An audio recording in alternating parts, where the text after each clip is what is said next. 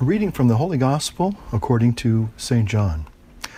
On the first day of the week, Mary of Magdala came to the tomb early in the morning, while it was still dark, and saw the stone removed from the tomb. And so she ran to Simon Peter and to the other disciple whom Jesus loved, and told them, "They have taken the Lord from the tomb, and we do not know where they put him." And so Peter and the other disciple went out and came to the tomb. They both ran, but the other disciple ran faster than Peter and arrived at the tomb first. He bent down and saw the burial cloths there, but did not go in. And when Simon Peter arrived after him, he went into the tomb and saw the burial cloths there, and the cloth that had covered his head, not with the burial cloths, but rolled up in a separate place. Then the other disciple also went in, the one who had arrived at the tomb first, and he saw and believed. For they did not yet understand the scripture that he had to rise from the dead.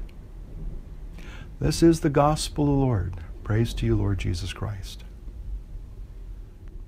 Well, happy Easter. Alleluia. The Lord is risen. Indeed, he is risen. Christos voskres, voistino voskres. Felices Pascuas. Okay? That's about all I know for Easter greetings. So today, the church throughout the world, and if you will, even throughout time, has proclaimed this one central great theme, and that is Christ is risen. Indeed, he is risen. So I hope that this Easter will be truly a glorious Easter for you and your family. Again, I'd like to say special hellos to all of you who watch these videos from time to time, and even to the parishioners here at Our Divine Savior Catholic Church here in Chico. All of you who, if I haven't got a chance to wish you an Easter greeting this Sunday, maybe this will suffice, I hope. So I hope you and your family are enjoying all sorts of wonderful family time and feasting and all the little, maybe some of the little things that you gave up for Lent during this past season, this holy season of Lent, and now you're maybe indulging, not too much, I hope. As I'm making this, there's a thunderstorm going on right outside the window, so I don't know how much we're going to hear of that on the audio, but that's not a canned thunderstorm for emphasis. That's the real deal that's happening right now. In some ways, it's kind of in keeping with what happens on Easter Sunday morning. We are told that, this great phenomenon occurred, the resurrection of Christ. And, many people who are artistic have maybe painted resurrection pictures of Jesus on that first Easter morning. They're glorious. He's triumphant. He's alive. He's clothed in this great aura of light because he's the light of the world. He comes forth as the new dawn, if you will, the new dawn of mankind, humankind's civilization, the world, the universe. So all these wonderful, dramatic things, and yet they're kind of understated because there's this beautiful quietness of the early morning. There's the anticipation that even though there's a sense of sadness as Mary goes to the tomb to anoint the body of Jesus, there's this great mystery that somehow is over everything. It's over everything else. It's not something you can describe even with words. It's not something that you can point to here or there or over there or wherever. But yet there's a knowing, there's a sensing. We're even told in the gospel that the disciple who outran Peter, and then he finally went into the tomb, it says that he saw and he believed. Well, what did he see? Maybe the more important question is, what did he not see?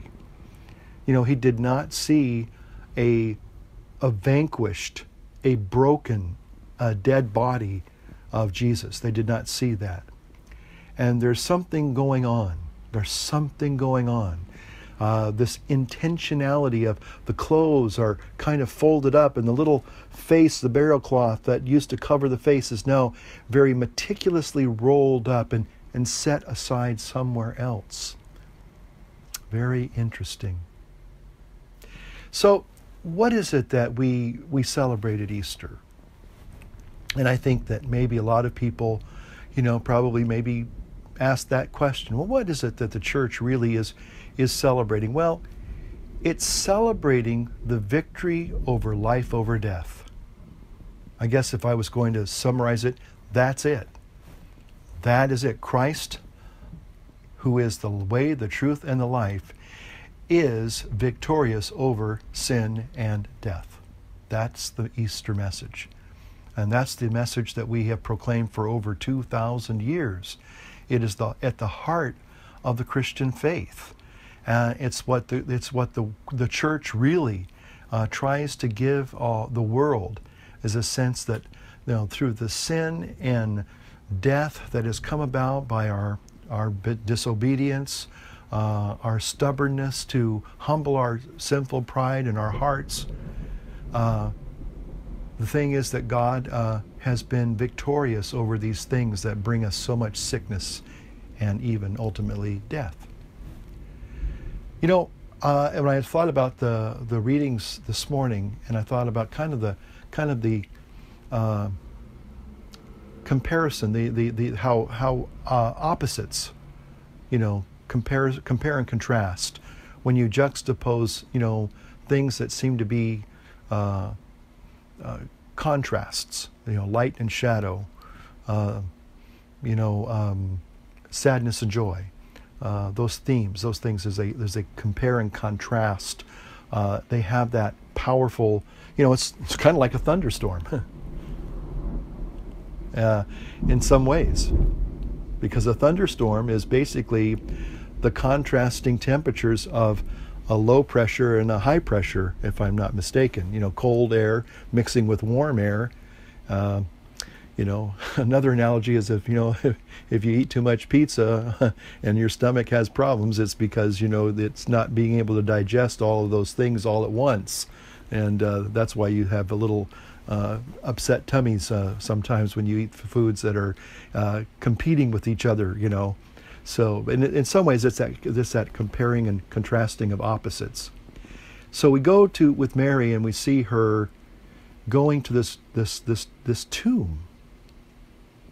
A tomb is a place where you encounter people who have died, for the most part, unless you're going as a funeral procession of believers and saying goodbye to a loved one. But essentially, you wouldn't think to really meet somebody alive in a cemetery. You might find where they are being laid to rest, but you're not going to probably have much of an encounter with them other than just viewing their tombstone and maybe having a nice quiet thought of fine remembrances of them in life.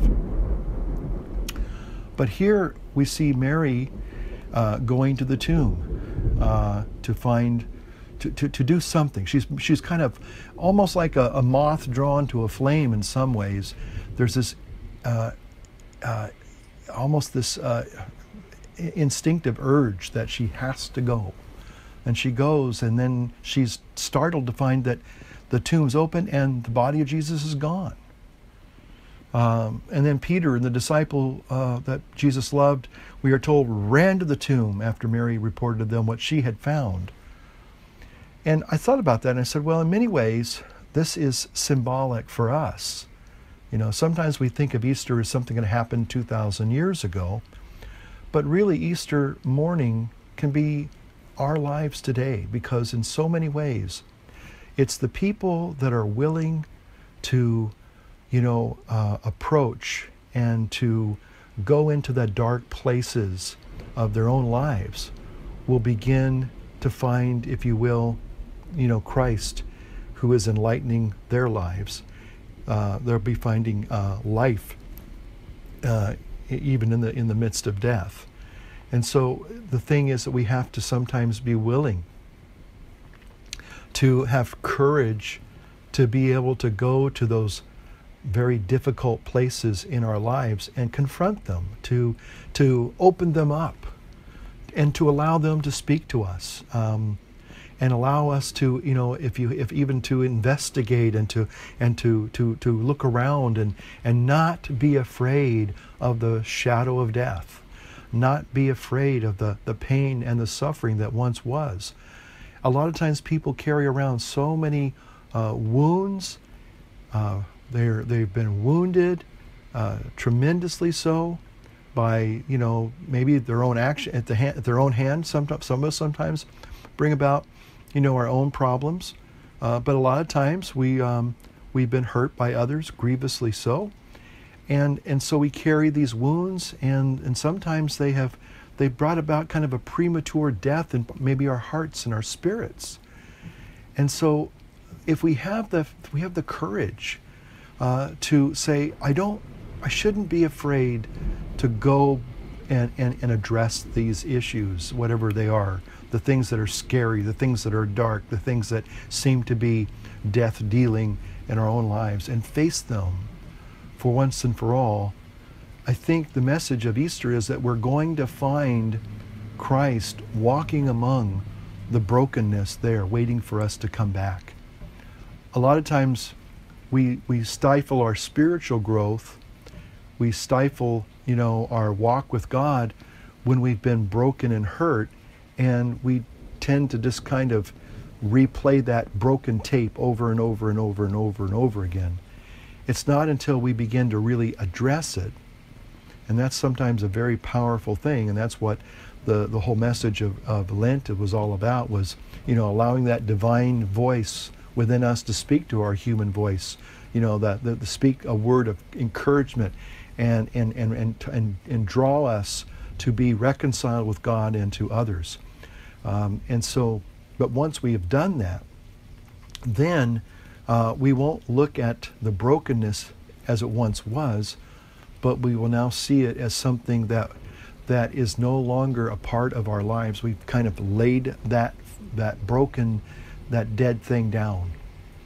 And we might mourn whatever it was, but now we are free to move on. We're free to follow Christ as He calls us now. He tells His disciples, I'm going to go before you to Galilee. I'm not going to be here among the dead. I'm now going before you. I'm leading the way. And all you have to do is do what? Follow. So the Easter message is one that Christ is risen. Indeed, He is risen. And He calls us as His beloved disciples to follow after Him. I hope you got something out of that this Easter Sunday. May God bless you today and every day, Father, Son, and Holy Spirit. Amen. Happy Easter.